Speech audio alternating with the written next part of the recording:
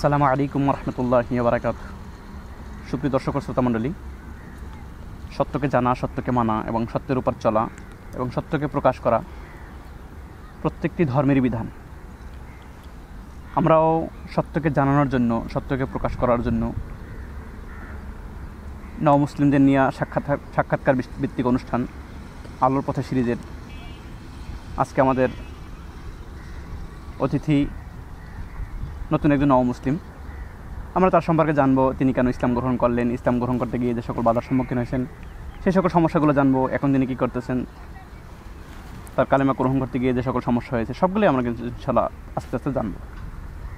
তো প্রথমেই আমরা আমাদের মুসলিম ভাইয়ের কাছে জানতে চাইবো তার পরিচয় সম্পর্কে। তো আল্লাহ তাআলা শুকরিয়া যে আল্লাহ তাআলা আপনাকে সত্যের পথে নিয়ে আসছেন। আসলে জন্মগতভাবে কিন্তু আমরা সবাই মুসলমান হয়েই জন্মগ্রহণ করেছিলাম, সবাই ইসলাম নিয়েই জন্মগ্রহণ করেছি। পরিবেশের কারণে কিংবা পারিপার্শ্বিক সমস্যার কারণে আমরা বিভিন্ন ধর্মে বিভিন্ন জনে কনভার্ট হয়ে গেছি। তো আল্লাহ তাআলা শুকরিয়া, আপনাকে আবার আমাদের মুসলমান ধর্মে আবার ফিরে নিয়ে আসছেন, এর জন্য শুকরিয়া। তো প্রথমে আমরা আপনার সম্পর্কে আপনার কাছ থেকে জানবো আপনার পরিচয়। জি আলহামদুলিল্লাহ, আমার পূর্বের নাম শ্রী সঞ্জয় কুমার জীবন। আমার বাবার নাম ছিল শ্রী সুবল চন্দ্র দাস। আমার মায়ের নাম ছিল শ্রীমতী সলকা দাসী এবং বর্তমান নাম আমার মোহাম্মদ আবদুল্লাহ আন-নোমান। আমরা 3 ভাই 1 বোন। কুষ্টিয়া জেলা আমার বাসা, দৌলতপুর থানা, প্রাগপুর ইউনিয়ন, গোপালপুর গ্রাম আমার বাসা। তো এখন আমরা আপনার কাছ থেকে জানতে চাইবো, আপনি তো ইসলাম গ্রহণ করেছেন, শান্তির পথে ফিরে আসছেন। এই শান্তির পথে ফিরে আসার তো একটা কারণ আছে, মানে ইসলামে কি দেখে বা কি কারণে আপনি ইসলাম গ্রহণ করলেন, আপনার কি ভালো লাগা ইসলামে? এই বিষয়টা বলতে গেলে আসলে বিশদভাবে আলোচনা করতে হবে। আসলে ইসলাম শব্দের অর্থ হচ্ছে শান্তি। তো এনি ডাউট ছাড়া ইসলাম যে শান্তির ধর্ম এটা বোঝানোর জন্য আসলে ইসলাম সম্পর্কে জানতে হবে প্রচুর পরিমাণে। ইসলাম সম্পর্কে জানতে পারলে মানে আপনি যখন ইসলাম সম্পর্কে জানতে পারবেন বা বই পুস্তক নিয়ে ঘাটাঘাটি করবেন, তাহলে দেখবেন যে একসময় আপনি ইসলাম সম্পর্কে জানতে পারবেন। আপনার ইসলাম সম্পর্কে জানা শুরুটা কি থেকে হলো, প্রথমে শুরুটা আর কি? আসলে ইসলাম সম্পর্কে জানার শুরু হয়েছে আমার আসলে পড়াশোনার মাধ্যমে। আমি যখন 2006 সালে ডক্টর আজিজুল হক ইংলিশ একাডেমিতে পড়াশোনা শুরু করি, তো ইন দ্য মিড টাইমে আমি যখন ওই ইংলিশ একাডেমিতে আমাদের ওই স্কুলে আসলে হিন্দু শিক্ষক ছিল না। আচ্ছা, যে কারণে ক্লাসে কথা বলতেছেন? ক্লাস যখন আমি নার্সারি থেকে অনে উঠি, একেবারে ছোট অবস্থায়। জি। আচ্ছা। তো তখন আমার জন্য আসলে হিন্দু শিক্ষাটা নেওয়ার খুবই টাফ হয়ে যেত। বা এটা আমাদের বিভিন্ন জায়গায় আমরা দেখতে পাই এটা আর কি। অনেক সময় হিন্দু মানে কি বলে, আর হিন্দু ছাড় না থাকার কারণে কিংবা সবাই মুসলমান ছাত্র একজন হিন্দু ধর্ম নিয়ে পড়ালেখা করে, এটা মুশকিল হয়ে যায়, এই জন্য অনেক সময় ঝামেলা হয়।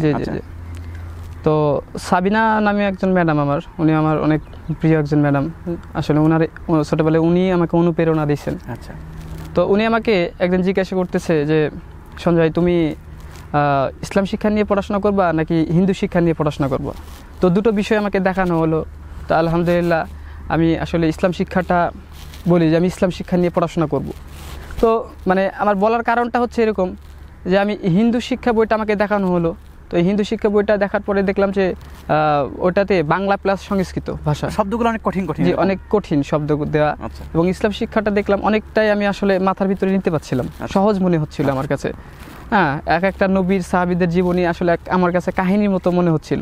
তো এই কারণে আসলে ভালো লাগার কারণে আমি ইসলাম শিক্ষাটা নিয়ে পড়াশোনা করি, এই কারণে যে যাতে করে আমার রেজাল্টটা ভালো হয়। আচ্ছা। এই কারণে আমি হচ্ছে হিন্দু শিক্ষা থেকে ইসলাম শিক্ষা নিয়ে পড়াশোনা শুরু করি। কিন্তু তখন তো আপনি আসলে এটা পার্থক্য করতে পারতেছেন না, হিন্দু ধর্ম কি ইসলাম ধর্ম কি? তখন আসলে আমি ইসলাম ধর্ম গ্রহণ করবো বা আমি মুসলমান হব এরকম কোনো অনুভূতি আমার তখন ছিল না আর কি। তো আস্তে আস্তে পড়তে শুরু করলাম। আমি ক্লাস 3-তে উঠলাম, 5 পাস করলাম, পিএসসিতে বেশ ভালো রেজাল্ট নিয়ে পড়াশোনা করলাম এবং মানে ছোটবেলা থেকে ভালো স্টুডেন্ট ছিলাম। তো এই কারণে স্যার জানি আপনি বৃত্তি পেয়েছেন আর কি? জি। আচ্ছা, আমি ক্লাস 5-এ তখন হচ্ছে আব্দুর রাজাক মেধাবৃত্তি পরীক্ষা থেকে আমার থানার ভিতরে আমি 4র্থ মেধা অর্জন করেছিলাম। তো ম্যাডামদের আসলে স্যার ম্যাডামদের আমার প্রতি সিম্প্যাথি ছিল অনেক, এবং অনেক সময় আমাকে ইসলাম শিক্ষার প্রতি তারাই বেশি উৎসাহিত করতো, বিভিন্ন বই দিয়ে, বিভিন্ন কিতাবে দিয়ে। এবং আর একটা বিষয় যেটা না বললেই না, সাবিনা ম্যাডাম, অনেকেই দেখি যে আসলে বর্তমান সমাজে যে হচ্ছে হিন্দুদেরকে কিন্তু অনেকে ঘৃণার চোখে দেখে, ইসলাম মানে মুসলমানদের মধ্যে অনেকেই এরকম আছে, সবাই না, অনেকে এরকম আছে। তো ম্যাডাম, আমি হিন্দু থাকা সত্ত্বেও ম্যাডাম কিন্তু আমাকে নিজ হাতে খাইয়ে দিত, আমাকে সন্তানের মতো আদর করতো, ভালোবাসতো। তো এটা আসলে আমার মনটাকে মানে প্রশান্ত করে দেয়, প্রাথমিক ভালো লাগা। জি অবশ্যই, যে ম্যাডামের ভালোবাসাটা আসলে আমাকে মানে ওই অন্যদের থেকে ডিফারেন্ট করে দেয়, যে না আসলে সবাই একরকম না, মুসলমান ভিতরে সবাই মানে একই রকম না। তার ভালোবাসাটা আমার কাছে আসলে অন্যরকম মনে হয়েছিল, যে কারণে আসলে আস্তে আস্তে উনি অনুপ্রেরণা ছোটোবেলা থেকে উনি আর কি বীজ বপন করেন আমার ম্যাডাম। আস্তে আস্তে আসলে পরবর্তীতে ম্যাডাম বলতো যে তুমি নামাজ পড়বা, তুমি হচ্ছে ওই মসজিদ যাবা। তো আমি ক্লাস 3-র কথা বলছি, এটা আসলে এই দিনটার কথা আমি কখনোই ভুলব না, এটা আমার একটা হৃদয় বিদারক আমার জীবনের একটা দিন। আমি ক্লাস 3-তে যখন পড়ি তখন আমাদের স্থানীয় একটা মসজিদে নামাজ পড়তে গিয়েছিলাম। মানে নামাজ পড়তে গেলে আমার ভালো লাগে, এই কারণে আমি আসলে নামাজ পড়তে গেছিলাম। তো ওই দিন আসলে এরকম হয়েছিল, ওইখানকার মুসল্লিরা আমাকে এরকমভাবে বলছিল যে তুমি তো এখনও মুসলমান হও নাই, তোমাকে মসজিদে আসা যাবে না, মসজিদে আসতে হলে তোমাকে হচ্ছে কালেমা পড়তে হবে। জি জি জি জি জি আমাকে বের করে দেওয়া হয় বা চলে আসি তখন পরবর্তীতে। এবং বাসায় যখন বিষয়টা জানাজানি হয় তখন আমাকে আমার বাসা থেকে আমাকে মানে হালকা শারীরিকভাবে টর্চার করা হয়। এবং আমার যে বড় দাদা আছে এটা নিয়ে বেশ মানে ইয়া করে, যে আপনি মসজিদে গেলেন, আপনাকে বের করে দেন, মানে কি বকাবকি, ছোটবেলায় বকাবকি করছে। তো এই বিষয়টা আসলে ওইখান থেকে যে আমার ভিতরে একটা জেদ জমলো যে মুসলমানদের ভিতরে কি আছে এটা আমি দেখব। আচ্ছা আচ্ছা। তখন থেকে আমার ভিতরে আস্তে আস্তে করে বীজ বপন করতে আমি শুরু করলাম, যে না আসলে মুসলমানদের ভিতরে কি আছে এটা আমি দেখব। এখান থেকে আমি অনুপ্রেরণা পাই। এই যে আমাকে মসজিদ থেকে বের হইলো না, আমি একদিন মসজিদে গিয়ে প্রথম কাতারে নামাজ পড়বো, আমার এরকম অনুপ্রেরণা তখন থেকে আমার কি হয়। তো আমার আসলে ইসলাম ধর্ম গ্রহণের অলৌকিক কোনো ঘটনা নাই, তবে ছোটোবেলাকার একটা কথা মনে পড়ে আমার। আমাদের গ্রামের সাত্তার মৌলবী নামে একজন মৌলবী ছিলেন। তো উনি মানে আসলে যারা দেখবেন যে দিনদার মানুষ হয়, নিকার মানুষ হয়, তারা কিন্তু মানে অনেক ভালো হয়, ঠিক আছে। তাদের ছোটো বাচ্চাদের দেখলে দেখবেন যে অনেক আদর করে, চকলেট এনে দেয়। তো আমার জন্য উনি চকলেট আনতেন, লজেন্স আনতেন। তা আপনাকে খুব মহব্বত করতেন? জি, আমাকে খুবই ভালোবাসতেন। তা আমি সিনিয়র জুনিয়র সবার সাথে খেলা করতাম। তা আমাকে দেখে মানে আমার সিনিয়ররা বলতো যে উনি মানে আমার এই ছোটো ভাই হিন্দু। তা আমাকে দেখে উনি বলতেন এভাবে যে সঞ্জয় তুমি একদিন ঠিক মুসলমান হয়ে যাবে। হ্যাঁ, তা আসলে আমি তখন বুঝতে পারিনি। তো বড় ভাইরা জিজ্ঞেস করলেন যে মৌলভী সাহেব আপনি এই কথাটা কেন বললেন? তো উনি মানে অ্যান্সার এইভাবে দিছিল যে মানে হিন্দুদের চেহারার মাঝে একটা আগুনের ছাপ থাকে, ঠিক আছে। মানে উনার আর কি হয়তো বা জি জি জি তো সেই আগুনের ছাপটা নাকি আসলে আমার মধ্যে নাই। আচ্ছা, এইটা আসলে এই যে তখন বুঝতে পারিনি, কিন্তু এখন আসলে মুসলমান হয়ে গেছি আলহামদুলিল্লাহ, আল্লাহ আমাকে হেদায়েত দিচ্ছেন। তো এখন আসলে ওই কথাটা মনে পড়ে, উনি কেন এই কথাটা বলছিলেন। আচ্ছা আচ্ছা, এই কথাটা আমার আসলে মনে পড়ে যে আমি একদিন মুসলমান হয়ে যাব, যদি আসলে হেদায়েতের মালিক একমাত্র আল্লাহ। কিন্তু এই কথাটা আমার মাথার ভিতরে আর কি, উনি আসলে অনুপ্রেরণা যোগাইছে আপনাকে, আসলে বিষয়টা এরকম হয়তো হতে পারে এরকমই। তো ক্লাস 5-এ পাস করলাম, তারপরে বাগওয়ান কেসিবিএন মাধ্যমিক বিদ্যালয়ে ভর্তি হলাম 6-এ। এবং 6-এ যখন ভর্তি হলাম মূল্যায়ন পরীক্ষায় 100-তে 100 পেয়ে আমি হচ্ছে 291 জনের মধ্যে প্রথম স্থান অধিকার করেছিলাম। এবং তখনও আমি হচ্ছে ইসলাম শিক্ষা স্টাডি চালাই যাই। আর আমি ইসলামিক স্টাডি তখন তো মানে ক্লাস 5 প্রথম থেকে আমি চালাই যাই। কিন্তু ওই যে ভালো লাগা একটু একটু করে ক্লাস 5 পর্যন্ত যতটুকু পড়ছি, তারপরে ইন্সপাইরেশন দিতে শুরু করলো। ওখানে তো বিভিন্ন খলিফার বর্ণনা আছে, ওমর এরকম আর কি ঘটনা আছে, এগুলো পড়ালেখা পড়ছেন আপনি? জি জি জি, এর মধ্যে বীরত্বের কথা, তাদের দানের কথা, তাদের ভালো ব্যবহারের কথা, এগুলো আপনি আস্তে আস্তে পড়তেছিলেন আর কি? জি জি, অবশ্যই। যেমন খলিফাদের মধ্যে হযরত ওমর রাদিয়াল্লাহু তাআলা আনহুর জীবনীটা আমার কাছে মানে অসাধারণ মানে লাগছে আর কি। উনি একজন মানে নবী সাল্লাল্লাহু আলাইহি ওয়াসাল্লামের একদম বিরুদ্ধে ছিলেন, যথারীতি উনি একটা কাফের আর কি ছিলেন। তো ওইখান থেকে ওনার যে ইসলাম ধর্মে দীক্ষিত হওয়ার ব্যাপারটা আমাকে আসলে অনুপ্রেরণা যোগায়। শুধুমাত্র কোরআন তেলাওয়াতের মাধ্যমে ইসলাম গ্রহণ করতেন, কি আশ্চর্য বিষয়! কোরআনের এমন কি মধুর জিনিস আছে, অবশ্যই অবশ্যই, যার কারণে সে ইসলাম গ্রহণ করলো। হ্যাঁ, জি জি। মাঝখানে আসলে আমি আরো কিছু কথা ভুলে গেছি, আমার ইসলামে আসার কিছু কথা আছে। সেটা হচ্ছে আমার বন্ধুরা হচ্ছে মানে আমাদের একটা বন্ধুত্বের একটা সার্কেল ছিল, যেটাকে আমরা আসলে নাম দিয়েছিলাম 7 স্টার গ্রুপ। আচ্ছা আচ্ছা, নাম দিয়েছেন পুরো? জি জি জি। আপনি মনে হয় আমি যতটুকু বুঝি যে ছোটবেলা থেকেই পাকাপোক্ত ছিলেন। জি জি জি, অবশ্যই। জি জি জি। আমার বন্ধু রবিউল, শান্ত, তানভীর, ইমন, তুর্য, হ্যাঁ, এগুলো আমার হচ্ছে বেস্ট ফ্রেন্ড। আচ্ছা, তো এদের নিয়েই 7 স্টার গ্রুপ। জি, এদের নিয়ে 7 স্টার গ্রুপ আমাদের। তো এরা যখন নামাজ পড়তো, তো তখন আমি একা একা বসে থাকতাম, 1 দিন 2 দিন 3 দিন, ঠিক আছে। তো পরবর্তীতে সময় কি করলাম, ওদের সাথে নামাজ পড়া শুরু করে দিলাম। কারণ আমি মনে করি যে যারা মুসলিম হয়, বা আপনার মধ্যে এরকম একটা বিষয় ছিল যে ওরা নামাজ পড়ে আসলে কি, নামাজের মধ্যে কি পায়, বা নামাজ কেন এভাবে পড়ে, একটু দেখি, এরকম একটা অনুভূতি ছিল? না, এটা তো ছোটবেলা থেকেই দেখি নামাজ পড়ে, কিন্তু যখন ওদের সংস্পর্শে আসলাম, এবং there is no difference between me and they, আচ্ছা আচ্ছা, তাদের মধ্যে এবং আমাদের মধ্যে, আমার মধ্যে, জি জি জি, এটা কোনো পরিবর্তন মানে বা কোনো পার্থক্য আমার বন্ধুরা করতো না। তো বন্ধুরা নামাজ পড়তো, সেই সময় করতাম কি, ছোটবেলা থেকে যেহেতু নামাজ দেখতাম, তো এক সময় তাদের সাথে এত বন্ধুত্বপূর্ণ সম্পর্কে, এমন শান্ত আছে আমার এক বন্ধু, মানে ও তো আমার খুবই মানে ভালো সম্পর্ক আমার বন্ধুদের ভিতরে। রবিউল, তারপরে শান্ত, খুবই আমার সাথে ক্লোজ, মানে এত ক্লোজ যে আমি ওই যে ভাত মাখাই ওদের মুখে তুলে দিতাম, ওরা নির্দ্বিধায় খেত, আমাকে তারা ভাত খাওয়াই দিত, ঠিক আছে। তো ভালো বন্ধুত্ব ছিল। জি, এত ভালো বন্ধুত্ব ছিল। আসলে সবসময় আমি তাদের সাথে উঠা বসা করতাম। আর একটা বিষয় হচ্ছে, আমাদের গ্রামে আসলে হিন্দুদের বাস খুবই কম। আচ্ছা, মানে আমার ফ্যামিলিটা বলতে গেলে, আমার হচ্ছে বড় আব্বা আমার ওখানে থাকে না, রাজবাড়ি থাকে, অনেক বেশ ভালো ধনাত্মক মানে ইসে থাকে, রাজবাড়ি। আমার ছোট কাকা আর আমার বাবা ছিল, আর আমার মেজো আব্বা, যেটা আমার মেজো জেঠু, মানে চাচাকে আর কি আপনারা বড় আব্বা বা ছোট আব্বা এরকম বলতেন? না না, মেজো জেঠু বলতাম, জেঠু। আচ্ছা আচ্ছা, মেজো জেঠু, ছোট কাকু, আর হচ্ছে আমার বাবা। আচ্ছা, তো এই 3 জনই শুধু এখানে বসবাস। আচ্ছা, তো যেই কারণে আসলে ছোট থেকেই আমি আপনাদের সমাজের ভিতরে আসলে উঠা বসা, চাল চলন সব কিছুই, ঈদের সময় তাদের সাথে, ইভেন আমি হিন্দু অবস্থায় আমি হচ্ছে ওই ঈদের নামাজে চলে যেতাম। আচ্ছা, হ্যাঁ, ঈদের ওই যে আমাদের বাড়ির কাছে ঈদের নামাজ পড়তো, তো ঈদের মেলাতে আমি চলে যেতাম হিন্দু অবস্থায়। আচ্ছা, কারণ ভালো লাগতো ছোটবেলায়, তখন তো আসলে কেউ নিষেধ করতো না, কিন্তু ফ্যামিলি কখনোই ভাবেনি যে আমি আসলে মসজিদে নামাজ পড়তে যাব। অন্তরে ছোট মানুষ হিসেবে ওইরকমটা দেখেও না ওইভাবে। জি জি জি জি, খেলাধুলার পাশাপাশি আসলে ইসলামটাকেও আস্তে আস্তে আস্তে ভালো লাগতে শুরু করে। তো তখনও আমি কিন্তু আসলে হিন্দু অবস্থায় ওই যে নামাজ পড়তাম বন্ধুদের সাথে।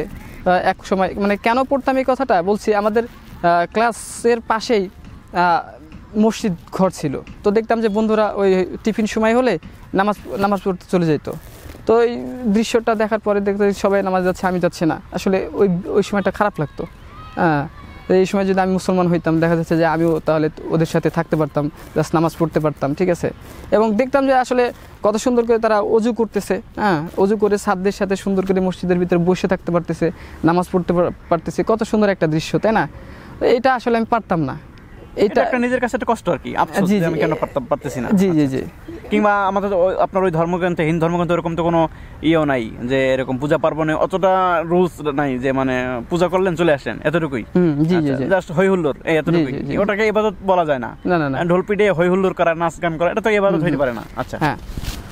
তো এই তো আস্তে আস্তে পড়াশোনার মাধ্যমে, বন্ধুদের মাধ্যমে, ম্যাডামের মাধ্যমে, এটা হচ্ছে আমার ছোটবেলাকার ইন্সপিরেশন, এখান থেকে শুরু, বন্ধু, ম্যাডাম এবং পড়াশোনা। আচ্ছা, এবং আর একটা কথা বললেই না, ক্লাস যখন 5-এ পড়ি আমি, তো যখন সমাপনী পরীক্ষা দিতে তারাকন্যা মাধ্যমিক বিদ্যালয় সেন্টার ছিল আমার ওখানে, তো আমি ওখানে সম্পূর্ণ পরীক্ষা দিচ্ছি। তো আলহামদুলিল্লাহ সমস্ত পরীক্ষা হয়ে যাচ্ছে। তো ইসলাম শিক্ষা পরীক্ষা, তো ইসলাম শিক্ষা পরীক্ষাতে আমি যখন বসছি সিটে, তো এই আপনার হচ্ছে একজন শিক্ষক এসে বলতেছে এই রুমে কি কোনো হিন্দু শিক্ষার্থী আছে। আমি উঠতে প্রশ্ন দেওয়ার জন্য আমি উঠতেছি না। আমার কিছু হচ্ছে বান্ধবীরা বলতেছে যে সঞ্জয় উঠ।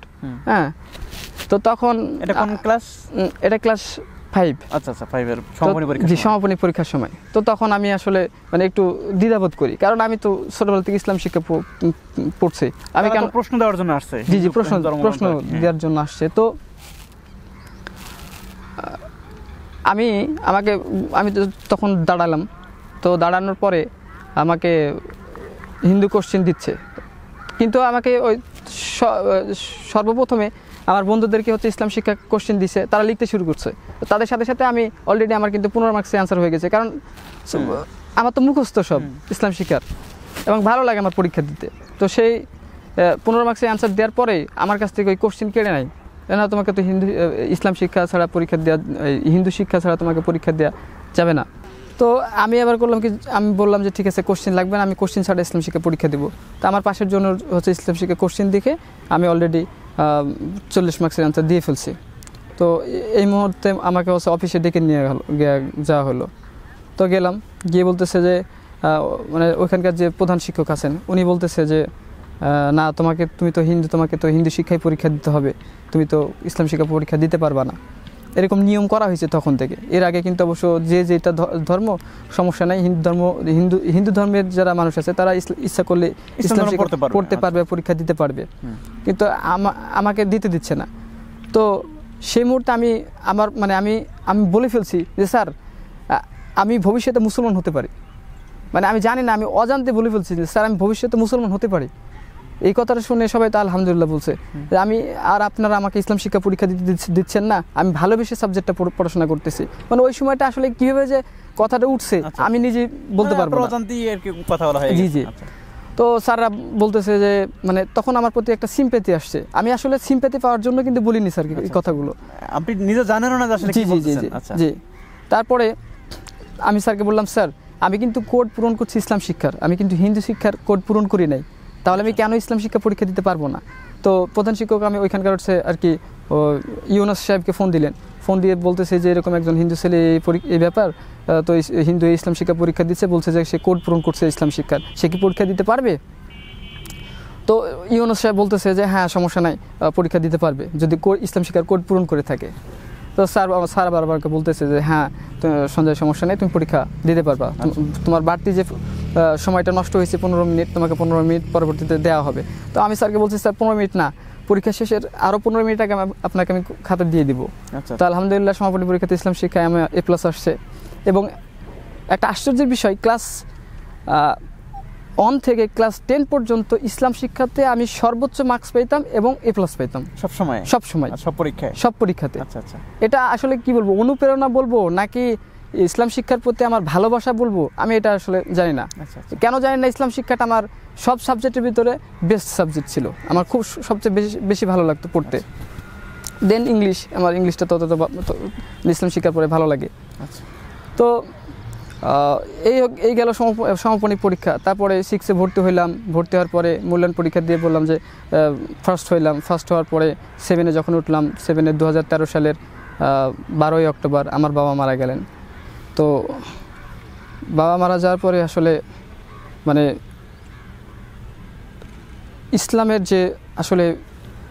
ইসলামের আদর্শ ঠিক সেই মুহূর্তেটা আমার মানে বুকের ভিতরে নাড়া দেয় যে আমার বাবার ছোটোবেলায় কিন্তু আমার বেস্ট ফ্রেন্ড ছিল আমার বাবার সাথে সবসময় খেলতাম। মানে কি, আমার বাবার সাথে এমন সম্পর্ক ছিল, আমার বাবার সাথে আমি হাডুডু খেলতাম, আমার বাবার সাথে আমি লং জাম্প খেলতাম, আমার বাবার সাথে আমি এই যে পাঞ্জা খেলতাম। মানে এরকম সম্পর্ক ছিল আমাদের বাপ আর বেটার মধ্যে, এরকম একটা সম্পর্ক আমাদের ভিতরে ছিল, মানে ফ্রেন্ডলি একটা সম্পর্ক। তো 2013 সালে যখন 12 তারিখে বাবা মারা গেলেন, তা আসলে আমি বিশ্বাস করছিলাম না যে বাবা মারা গেল, এটা আমি কখনো বিশ্বাস করিনি। কিন্তু এই মারা যাওয়ার আগে আমার বাবার সাথে কথা হইতো, বাবা আমি কিন্তু মুসলমান হয়ে যাব, আমার প্রথম আসলে মুসলমান হব, এই অনুপ্রেরণাটা কিন্তু আমার বাবার থেকে পাওয়া। আমার বাবার থেকে পাওয়া। আপনি যখন বলতেন যে আমি মুসলমান হয়ে যাব, তখন বাবা কিছু তখন বলতো যে তুমি মানে আমাকে কিছু বলতো না, এই কারণে যে বাবার সবচেয়ে ভালোবাসার পাত্র ছিলাম আমি, বড় ছেলে। আচ্ছা। কারণ আমি ভালো স্টুডেন্ট ছিলাম, যেখানে যাইতো বাবার একটা ছিল যে আপনার ছেলে তো খুব ভালো পড়াশোনা করে, সব জায়গায় একটা সুনাম পাইতো, আপনার মাধ্যমে সে একটা সম্মান পাইতো। জি জি জি। এবং এরকম দেখতাম যে যখন আমাদের অফিসে যাইতো স্যাররা অনেক সম্মান দিত। দেখা যাচ্ছে যে হিন্দুদের ভিতরেও আপনার আমরা দাস হওয়ার কারণে বা সবচেয়ে হিন্দুদের ভিতরে সবচেয়ে নিম্ন বর্গের হওয়ার কারণে অনেক হিন্দুরাও কিন্তু এই দামটা দিতে চায় না, অথচ আমার অফিসে গেলে স্যাররা চেয়ারে বসায় তাকে নাস্তা আর ব্যবস্থা করে। এই যে এইগুলো, এই জন্য আমার বাবা আমাকে বলতো যে সঞ্জয়, আমি তোমার জন্য কখনো কোনো জায়গায় মাথা নিচু করিনি, সবসময় আমি সম্মানিত হয়েছে। তো এই কথাবার্তা হওয়ার ভিতরে বাবাকে যখন আমি বলতাম যে বাবা আমি মুসলমান হব বা মুসলমান হওয়ার আমার একটা প্রবণতা আছে, ভালো লাগে, হ্যাঁ ইসলাম ধর্ম ভালো লাগে, এরকম একটা, হ্যাঁ, তখন কিন্তু বাবা বলতো যে হ্যাঁ তুমি শিক্ষিত হচ্ছ, কোনো সমস্যা নাই, কিন্তু একটা কথা, আমি যদিও পৃথিবীতে যদি আমি নাও থাকি, কিন্তু তুমি তোমার মাকে দেখো। আমার এই কথাটা বলতো। আসলে মানে আমার মা মানে পৃথিবী ভূমুখ, মানে একটু পাগলি টাইপের একটু আর কি, মানে দুনিয়া সম্পর্কে খুব মানে কম জানে আর কি, জানেই না বলতে গেলে। তো মার সাথে আমি খুবই কম কথা বলতাম, ছোটোবেলা থেকে একসঙ্গে বাবার সাথে ঘুমাইতাম, একসঙ্গে মানে সব কথাবার্তা, আমার সমস্ত গোপনীয় কথাবার্তা আমি বাবার সাথে শেয়ার করতাম। আচ্ছা। তো বাবা বলতো যে তুমি শিক্ষিত হচ্ছ, সমস্যা নাই, তুমি নিজের সিদ্ধান্ত নিতে পারবা, যেটা তোমার ভালো লাগে তুমি সেটা গ্রহণ করবা। এই যে অনুপ্রেরণাটা আমার বাবা দিছে। তো তারপরে আসলে আমি বলতাম যে না বাবা, আমি বিভিন্ন সময় কবরের আযাবগুলো তুলে ধরতাম, জাহান্নামের আগুন থেকে তুলে ধরতাম। ইসলাম ধর্ম পড়ছেন, সেই দিক থেকে আপনি জানছেন কিছুটা। জি জি। বিভিন্ন কিতাবে থেকে আমি আসলে জাহান্নামের বিবরণ, কবরের আযাব সম্পর্কে যতটুকু জানছি, আসলে কোনো মানুষের পক্ষে সম্ভব না সেই কষ্ট সহ্য করা। আচ্ছা আচ্ছা। ঈমান নিয়ে যদি মারা যায় তাহলে তো আর এই কষ্ট নাই, ঈমান হারা হয়ে যদি কেউ মারা যায়, জি জি জি, তাহলে তাকে কষ্ট ভোগ করতেই হবে। অবশ্যই অবশ্যই। আচ্ছা। তো এই কথাগুলো আমি বাবার সামনে তুলে ধরতাম। আচ্ছা। তো বাবা তখন আসলে আমি ছোট ছিলাম, তো তখন একটু করে হাসি দিত, কিন্তু আমি ঠিক ছোট হইলেও আমি বুঝতাম যে বাবা তুমি যখন মারা যাবা ঠিক তখন তুমি বুঝতে পারবা কি অবস্থা হবে, কবরের কি হবে। কারণ আমি তো মন থেকে বিশ্বাস করি এই কথাগুলো মিথ্যা নয়, মিথ্যা হতে পারে না, এগুলো সত্য কথা। তো বাবা বলতো যে, আমি বাবাকে যখন বলতাম যে না বাবা আমি শুধু একা মুসলমান হব না। আচ্ছা, আপনি যে ইসলাম ধর্ম নিয়ে পড়তেন, এটা কি বাসায় কেউ জানতো যে আপনি ইসলাম নিয়ে? যদিও আমার ফ্যামিলি আসলে এডুকেটেড ফ্যামিলি না, আমার ফ্যামিলি থেকে আমি বললাম আমার ফ্যামিলির বড় ছেলে, আমার ফ্যামিলিতে আসলে শিক্ষিত বললাম না, গ্রামের তারা আসলে অতটা শিক্ষিত না, বুঝে নাই বিষয়টা আর কি, বিষয়টা বুঝে নাই। তারপরে বাবা মারা গেল 13 তারিখ, মানে 12 তারিখ, সালের 12 তারিখ। জি জি। তো মারা যাওয়ার পরে মানে আমি বাবাকে বলতাম এর আগে যে আমি শুধু মুসলিম হব তা না বাবা, আমি শুধু জাহান্নামের আগুন থেকে বাঁচবো, কবরের আযাব থেকে আমি বাঁচবো, আর তোমরা জাহান্নামের আগুনে পড়বা, কবরের আযাব সহ্য করো, এটা কখনো যুক্তির কথা না। আমি এটা কখনো হতে দিব না। আমি পড়াশোনা করে যখন এস্টাবলিশড হব, আমি অবশ্যই তোমাদেরকেও সঙ্গে করে নিয়ে আমি একসঙ্গে জীবনযাপন করবো, একসঙ্গে ইসলাম ধর্মে দীক্ষিত হব। তো বাবা বলতো যে দেখো বাবা তুমি হও, কিন্তু আমি আমার বাপদাদার ধর্ম, লোকে কি বলবে, এই যে একটা সংকোচ, লোক লজ্জার একটা সংকোচ, যে বাপদাদার ধর্ম এটা কি বলবে, লোকে কি বলবে, একটা হীনমন্যতা, এটার কারণে আসলে পিছপা ছিল আমার বাবা। তো আলহামদুলিল্লাহ আমার বাবাকে আমি জানি না, আসলে আল্লাহ তো নিজে বলছে যে আমার রাগের চেয়ে আমার দয়াটা বেশি। আমি মানে মজা করি হোক বা ফানির মুডে হোক, আমি আমার বাবাকে কালেমা পড়াইছিলাম। আমার বাবাকে মানে ফানির মুডে, বাবা বলো লা ইলাহা ইল্লাল্লাহ মুহাম্মাদুর রাসূলুল্লাহ, এটা বলো, বাবা বলতো, ঠিক আছে। তো আমি আসলে যারা মুশরিক, আপনার বাবা কিভাবে গ্রহণ করছে এটা আপনি জানেন না, বাকি আপনি পড়াইছেন এটা? জি, আমি পড়াইছি। তো আল্লাহ তো আসলে এর ফাঁকে আমি আরেকটুখানে মানে বলি, আপনাকে কি কেউ কোনো মুসলমান কখনো দাওয়াত দিছে, বা আপনার বাবাকে কেউ দাওয়াত দিছে, এরকম কোনো ইসলাম সম্পর্কে দাওয়াত দিছে? আমি যখন ক্লাস 5 পর্যন্ত পড়াশোনা করেছি, আসলে আমাকে দাওয়াত দেয়নি, আমাকে অনুপ্রেরণা দেওয়া হয়েছে, বিভিন্নভাবে উৎসাহ দেওয়া হয়েছে। তো কালামে আমি বিভিন্ন মানে পড়াইছি, ফানির মুডে হোক বা মজা করে হোক আমি পড়াইছি। তো আল্লাহ বলছে না যে আমার রাগের চেয়ে দোয়াটাই বেশি। আমি কোনো মুশরিকদের জন্য আসলে দোয়া করা যায় না, এক্ষেত্রে আমি কিন্তু আমার বাবার জন্য দোয়া করতে পারি না। তো একটা মনে মনে বলি, আল্লাহ আমার বাবা কালেমা নিয়ে যাইতে পারিনি, কিন্তু মুখে তো উচ্চারণ করছে, আপনি তো রহমান, আপনি তো রহিম, আপনি কি পারেন না ক্ষমা করে দিতে? আল্লাহর কাছে এই দোয়াটা আমি করি। আচ্ছা। কারণ নিজের বাবা জাহান্নামে যাবে, এই দৃশ্য দেখা আসলে কষ্টের, একটা সন্তান হিসেবে আমার জন্য আসলে অনেক কষ্টের। তো বাবা মারা গেল, আমি আমার বাবাকে আসলে আমার মানে তারা শ্রাদ্ধ করার জন্য মানে সৎকার করার জন্য ওই যে মানে ইন্ডিয়ার মানে আমার বর্ডার এলাকা আমাদের ইন্ডিয়ার একটা কাছাকাছি একটা জায়গায় আপনার হচ্ছে সৎকারের কাজ করা হয়, যেটাকে বলে হিন্দুদের শ্মশান। ওইখানে নিয়ে যাওয়া হবে, চিন্তা ভাবনা করতেছে ওইখানে নিয়ে যাবে। কিন্তু সেই মুহূর্তে ক্লাস 7-এ যখন আমি পড়ি তখন বলতেছে না, কখনোই হতে পারে না। মানে ওই সময় আমার ভিতরে একটা মানে অন্য একটা জজবা পয়দা হয়েছে, জি না আমার বাবাকে আমি নিয়ে যেতে দেবো না। আচ্ছা। তো আমার বড় আব্বা আসছিল, ওই যে রাজবাড়ি থেকে বড় আব্বা আসছিল, বিভিন্ন মেহমান আসছিল, আত্মীয় স্বজনটা আসছিল। আসার পরে না আমার বাবাকে নিয়ে যাবো না, আমি বাবাকে এইখানে আমার বাড়িতেই কবর দিয়ে রাখবো। আচ্ছা, ঠিক আছে। তো আমার জোরাজোরিতে আমাকে অনেকে বোঝায়, আমার বোন বোঝায়, আমার মা বোঝায়, আমার দাদি বোঝায়, ঠিক আছে। কিন্তু না, আমি একই নাছর বান্দা না, পৃথিবী উল্টে যেতে পারে, কিন্তু আমার বাবাকে আমি নিয়ে যেতে দেবো না, আমার বাবাকে এইখানে আমি দাফন করে রাখবো। মানে আপনি পড়াইতে দেবেন না এরকম না। আচ্ছা। তো তারপরে ঠিক আছে, তারা যদিও আসলে গোড়া হিন্দু না, তো ওই আপনাদের সমাজের মানুষরা, আমাদের ওখানকার আমাদের গ্রামের আসলে মুসলমানরা মোটামুটি দিন থেকে দূরে থাকলে আসলে মন মানসিকতা অনেক ভালো তাদের, ঠিক আছে, তারা অনেক ভালো।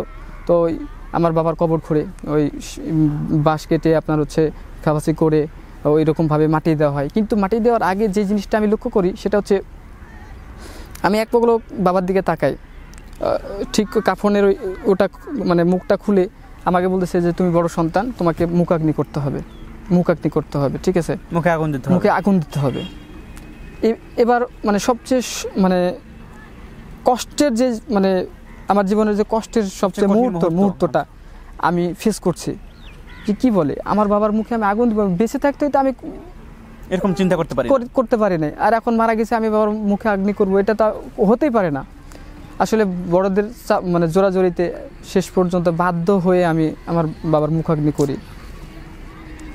তো তারপরে মুখাগ্নি করার পরে হচ্ছে কবর যখন দেয়া হয়ে গেল, ঠিক সেই মুহূর্তে আসলে মুসলমানদের যে জানাজা হয়, আমি অনেক সময় দেখছি আমার বন্ধুদের আশেপাশে যারা মারা গেছে তাদের জানাজা যেভাবে নামাজ পড়ায়, কবর দেয়া, আমি সবই জানি। তাদের জানাজা নামাজে কীভাবে করতে হয়, কি পড়তে হয়, এগুলো সবই আমি জানি। তো তখন সেই মুহূর্তে মনে হচ্ছিল যে আল্লাহ, কত সুন্দর সিস্টেম। আমি তখন খালি বলছিলাম যে আল্লাহ, যদি আজকে আমার বাবা মুসলমান হইতো, আজকে যদি আমরা মুসলমান হইতো, আমার পরিবার মুসলমান হইতো, তাহলে আমার বাবাকে এইভাবে কবরে যেতে হতো না। তো এই তো আস্তে আস্তে ইসলামটাকে আসলে জানতে জানতে ভালো লাগা শুরু হয়ে গেছে। তো এতটাই ভালো লাগতে শুরু করছে যে আমি আসলে শেষ পর্যন্ত ইসলাম গ্রহণ করছি। এবং ইসলাম গ্রহণ করছেন এসএসসির পর থেকেই, যখন কলেজে ভর্তি হই তখনই আর কি, আনুষ্ঠানিকভাবে। আচ্ছা, ইসলাম গ্রহণ করলেন, ইসলাম গ্রহণ করার মধ্যে অবশ্যই ভালো লাগা, ইসলামকে ভালো লাগার বিষয়ে এর কারণে আপনি ইসলাম গ্রহণ করছেন। ইসলাম গ্রহণ করার পর আপনার অনুভূতি কি? যে আপনার ইসলাম গ্রহণ করার পরে আলাদা একটা অনুভূতি দিলের মধ্যে হয়েছে, কেউ নামাজের মধ্যে শান্তি পেয়েছে, বিভিন্নভাবে অনেকের মন্তব্য বিভিন্ন রকম। আপনার ইসলাম গ্রহণ করার পর আপনার অনুভূতি কি? মানে ইসলাম গ্রহণ করার পরে আমার অনুভূতি, আসলে আমার অনুভূতির কেন্দ্রটাই হচ্ছে নামাজ। আচ্ছা। যেটা আমাকে সবচেয়ে প্রশান্তি দেয়, আমার মানে মনের সমস্ত দুঃখ, কষ্ট, টেনশন সমস্ত কিছু মানে দূর করে দেয়। আচ্ছা। এটাই আসলে, তারপরও ইসলাম is the best religion in the world. সবচেয়ে শ্রেষ্ঠ ধর্ম হওয়ায়, শ্রেষ্ঠ ধর্মের অনুসারী হওয়ায় আমার সবচেয়ে বেশি ভালো লাগে, যে আমি নিজে দাবি করতে পারি যে আমি শ্রেষ্ঠ মুসলমান, আমি একজন মুসলমান, আমি শ্রেষ্ঠ উম্মত, হযরত মুহাম্মদ সাল্লাল্লাহু আলাইহি ওয়াসাল্লামের উম্মত আমি। তো এটা আমাকে আসলে ইসলাম গ্রহণ করার পর প্রথম ভালো লাগা, এরকম কিছু শেয়ার যদি করেন আমাদের সাথে। প্রথম ভালো লাগা, ইসলাম গ্রহণ করার পরে মানে প্রথম ভালো লাগার ভিতরে আসলে অনেকে আসলে সাদরে আমন্ত্রণ জানাইতো যে মুসলিম, হ্যাঁ, অনেক রকম বাহবা দিত, যে তুমি, অনেকেই তো বলে যে তুমি জান্নাতি, হ্যাঁ, তুমি আল্লাহ তোমার সমস্ত গুনাহ মাফ করে দিয়েছেন, হ্যাঁ। তো এইগুলো ভালো লাগতো, এবং বিভিন্ন জন আসলে অনেক উঁচু চোখে দেখতো এটাকে। এইগুলো আসলে আমার সবচেয়ে বেশি ভালো লাগতো। সবচেয়ে প্রশান্তি পাইছেন কিসে? সবচেয়ে প্রশান্তি পাইছি হচ্ছে নামাজের মধ্যে। হ্যাঁ, সবচেয়ে প্রশান্তি আমি আসলে নামাজের মধ্যেই পাইছি, সবচেয়ে তৃপ্তি, প্রশান্তি, দুঃখ কষ্ট হয়ে যে বললাম যে দূর হয়ে। তো আমি আসলে মুসলমান হওয়ার পরে যে প্রথম যখন আমি আমার বাজারের মসজিদে নামাজ পড়তে যাই, তখন এর আগে কিন্তু আমি কখনো আমার এলাকার কোনো মসজিদে বা বাজারের মসজিদে আমি নামাজ পড়তে যাই না। তো হঠাৎ করে রমজান মাসের মধ্যে নামাজ পড়তে গেছি, তো নামাজ পড়া শেষে, তারপরে নামাজ পড়া শেষে যখন বের হবো তখন তো সবাই আমাকে চিনে। তখন মনে করেন যে মানে 20-30 জন মতো মোটামুটি একদম আমাকে ঘিরে ফেলছে। ঘিরে ফেলার পরে জিজ্ঞেস করতেছে যে কীভাবে হইলাম, এবং অনেক সবাই মুসাফা করতেছে, কে আমার সাথে আলিঙ্গন করতেছে, ঠিক আছে। তো এই যে এইগুলো আসলে খুবই ভালো লাগছে। আমরা এখন আপনার কাছে জানতে চাই যে আপনি ইসলাম গ্রহণ করার পরে, ইসলাম গ্রহণ করতে গিয়ে যে সকল সমস্যার সম্মুখীন হয়েছেন কিংবা এখনও যে সকল সমস্যার মধ্যে আছেন, এই সমস্যাগুলো আপনি কীভাবে এটা আমাদেরকে একটু যদি বলতেন। ইসলাম গ্রহণ করতে গিয়ে মানে শারীরিকের চেয়ে হচ্ছে মানসিকভাবে আসলে বেশি সমস্যার সম্মুখীন হয়েছি, সামাজিক মানসিকভাবে। কেননা আমাদের গ্রাম বলেন, আশেপাশে আসলে গ্রামের মানুষ তো দিন থেকে অনেক গাফেল, তো অনেকে এটাকে ভালো চোখে নিত। নমুসলিম হিসেবে বেশ ভালো অনেক ভালো, অনেকে সাগর সম্বোধন জানাইতো। তো অনেকে আবার দেখা যাচ্ছে এই বিষয়টা নিয়ে অনেক ট্রোল করতো, ঠিক আছে, অনেক রকম মন্তব্য করতো। তো তখন মন খারাপ হয়ে যেত, ঠিক আছে। তখন মানসিকভাবে আসলে অনেকে এরকম কথাবার্তা বলে যে সঞ্জয় হচ্ছে টাকা পয়সার জন্য মুসলমান হয়েছে, অথবা কোনো মেয়ের পাল্লা পড়ছে, ঠিক আছে, এরকম টাইপের কথাবার্তা মানে বলতো। তো এটা আমার মনকে আসলে মানে এতটাই খারাপ লাগতো। আমি ইসলামকে ভালোবেসে ইসলাম গ্রহণ করেছি, আল্লাহকে ভালোবেসে ইসলাম গ্রহণ করছি, অথচ তারা এরকম ধরনের মন্তব্য করতেছে। অনেকে মানে মুসলমানদের মধ্যে এরকম টাইপের কথাবার্তা বলতেছে, ঠিক আছে। তো এগুলো তো আসলে খুবই খারাপ। তারপরে ভাবতাম যে আল্লাহ সুবহানাহু ওয়া তাআলা আমার হয়তো পরীক্ষা নিচ্ছেন, এটা না। কিন্তু আমি তাদের উদ্দেশ্যে বলতে চাই, যদি আমি টাকা পয়সার জন্যই ইসলাম ধর্ম গ্রহণ করতাম তাহলে মুসলমান নয়, খ্রিস্টান হতাম। কারণ আজকে দেখা যাচ্ছে যে অনেক মুসলমানদের ভিতরেই হচ্ছে খ্রিস্টানরা টাকা পয়সা দিয়ে তাদেরকে মুসলমান বানিয়ে নিচ্ছে। সেক্ষেত্রে কিন্তু আমি টাকা পয়সার বলেন, কোনো নারী বলেন, আসলে এইগুলো না। আমি ইসলামকে ভালোবাসি, আমি নামাজকে ভালোবাসি, আমি শেষ নবীর উম্মত হিসেবে জান্নাত পেতে চাই, এইটুকুই। ওই যে বললাম না, যে প্রথমে আপনাকে বললাম যে আমি জাহান্নামের ভয় থেকে জান্নাতের লোভেই আমি মুসলমান হয়েছি, অন্যথায় অন্য কিছুর জন্য নয়। আর আরেকটা, এর প্রতিদান আমি পৃথিবীর মানুষের কাছ থেকে নিতে চাই না। এর প্রতিদানটা আমি আল্লাহ তাআলার কাছে পাওনা থাকলো, এটা একদিন না একদিন আল্লাহ তাআলা আমাকে এই প্রতিদানটা দিবে। আমি পৃথিবীর কোনো মানুষের কাছ থেকে এই প্রতিদান আমি আশা করি না। এখন আমার যে নেক্সট প্রশ্ন, সেটা হলো যে আপনি তো ইসলাম গ্রহণ করছেন, শান্তির পথে ফিরে আসছেন, জান্নাতের পথে চলে যাচ্ছেন, তাই না? এখন আমার প্রশ্ন হলো যে আপনি কি দাওয়াতি ফিকির করতেছেন, মানে অমুসলিমদের মাঝে আপনার দাওয়াতি ফিকির কি, কিংবা আপনার মাধ্যমে কেউ ফিরে আসছে কিনা, আপনি কিভাবে দাওয়াতি কাজ করতেছেন? আচ্ছা, জি, আমি আশেপাশে আসলে আমার যেসব হিন্দু ভাই বোন যারা আছে তাদের জন্য আসলে ফিকির করতেছি, এই কারণে যে আমার বাবা মুশরিক অবস্থায় চলে গেছে, জাহান্নামী। এই যে বুকের ভিতরে একটা কষ্ট, অন্য কোনো ভাই আমার আশেপাশে যত দূর আছে, হিন্দু বলেন, বিধর্মী যেসব ভাই আছে, তারা যেন কোনো কারণে জাহান্নামী না হয়ে যায়, এই জন্য ফিকির করতেছি। যেমন আমার মা এখনও অমুসলিম, আমার বোন এখনও অমুসলিম, আমার মানে বোন জামাই এখনও অমুসলিম, আমার ভাই এখনও অমুসলিম, এই জন্য ফিকির করতেছি। এই জন্য মানে এই যে আমার বাবা মারা গেল, কালেমা ছাড়া মারা গেল, মুশরিক অবস্থায় মারা গেল, এই দায়িত্ব কার? আজ মুসলমানদের। আর কি মুসলমানরা যদি আমার বাবাকে দিন পোষাই দিত, যদি আমার বাবাকে তারা দাওয়াত পোষাই দিত, তাহলে কখনোই মুশরিক অবস্থায় আমার বাবা মারা যেত না। তাহলে আজকে আমার ধর্ম, আমি কোন ধর্মে জন্মগ্রহণ করেছি এটা বিষয় নাই। ইসলাম প্রত্যেক মানব জাতির জন্য। ইসলাম আমার ধর্ম, ইসলাম আপনি খ্রিস্টান হন, হিন্দু হন, বৌদ্ধ হন, ইসলাম আপনারও ধর্ম। অতএব ইসলামটাকে আপনারা বুঝে নেন। এই কারণে আমি নিজেকে বলি যে আমি একজন রিভার্ট মুসলিম, কারণ আমি ভুল পথে ছিলাম, আবার সঠিক পথে ফিরে আসছি। ইসলামের কি দাওয়াতি কাজ করতেছেন, মানে আপনি কোনো দাওয়াতি ফিকির করতেছেন? জি, এখন আমি বিভিন্নভাবে তাদের হিন্দু বাবা মাকে, আপনার মাকে কিংবা আপনার দুলাভাইকে দাওয়াত দিতেছেন? জি, দাওয়াত দিতেছি, আমার মাকে দাওয়াত দিচ্ছি, আমার দুলাভাই বোন জামাই তারা যেহেতু বোঝে না, আলহামদুলিল্লাহ। তো ফিকির করতেছি পরিবারবর্গের জন্য। এর মধ্যে ইতিমধ্যে কিন্তু আপনার কাছে একজন কালেমা গ্রহণ করছে, কালেমা পড়ছে আপনার হাতে আর কি। তো এই যে ফিকির করতেছি, এবং মানে তাদের জন্য হেদায়েতের জন্য দোয়া করতেছেন, প্লাস আমি তাদের ধর্মগ্রন্থগুলো পড়তেছি যে তাদেরকে দাওয়াত দেওয়ার জন্য। যেমন হিন্দুদের ধর্মগ্রন্থে লেখা আছে, গীতায় লেখা আছে, যেমন না তাস্তি বাস্তি মা হাস্তি, অর্থাৎ সৃষ্টিকর্তার কোনো মূর্তি নেই, কোনো ভাস্কর্য নেই, কোনো প্রতিচ্ছবি নেই। এখন আপনি তাহলে তাদের ধর্মগ্রন্থ পড়তেছেন এবং তাদের যে ধর্মগ্রন্থে যে ভুলগুলো আছে সেগুলো এবং তাদের সঠিক যেগুলো আছে এগুলো আপনি তাদের কাছে পৌঁছানোর উদ্দেশ্যে। জি জি, আচ্ছা আচ্ছা, ঠিক আছে। আমরা এখন একেবারে শেষ পর্যায়ে চলে আসছি আলহামদুলিল্লাহ। আমরা এখন আপনার কাছে জানবো যে আপনি ইসলাম গ্রহণ করছেন, এখন আপনি পুরোপুরি মুসলমান, আপনি মুসলিম না, আপনি পুরোপুরি কি মুসলমান। কারণ একটা কাপড় নতুন কেনার পর 2-3 দিন পর কিন্তু আর ওটা নও থাকে না, নতুন থাকে না, কি থাকে, এটা পুরান হয়ে যায়, তাই না? সেই হিসাবে আপনি একজন এখন মুসলিম না, পুরোপুরি মুসলমান। এখন আপনি মুসলমান হিসাবে, মুসলমানদের উদ্দেশ্যে, একজন মুসলিম হিসাবে কিংবা মুসলমান হিসাবে মুসলমানদের উদ্দেশ্যে আপনি কি বলতে চান?